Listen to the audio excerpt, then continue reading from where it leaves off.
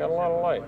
Yeah, that's very cool. I like even the look down it like that. You can still see what's going on from when it goes up. You know? Have you flown at this at all? This is its first flight tonight. I was gonna let it get a little darker, I think. But these ribs are nice.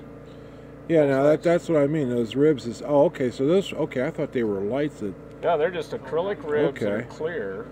They have a little bit of a color to them, but there's 4 diodes that light the rib at each end, and that's why when you said 2 hours, I went, man, that's not very long. I'm not kidding you. I thought there were little lights on those ribs there. I didn't realize there were ribs. Yeah, that was a lot of soldering. Well, now, like in between the ribs, you have like, what is it? Looks like you got 8 lights. Yeah.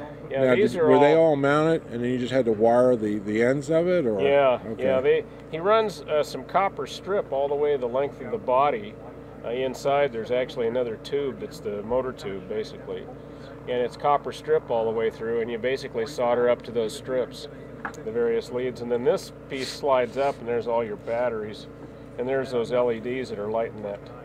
Okay. That rib. And then he's got all this stuff on timers and set up, so all you do is add the batteries and wire it up, and it's good to go. You're ready to go.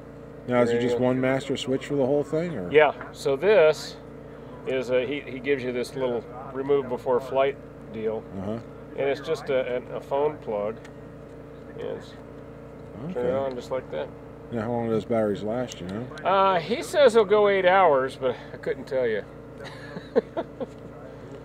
So what kind of motor you got in it? What's that? This is an F39, That's good enough. about a 4-second delay.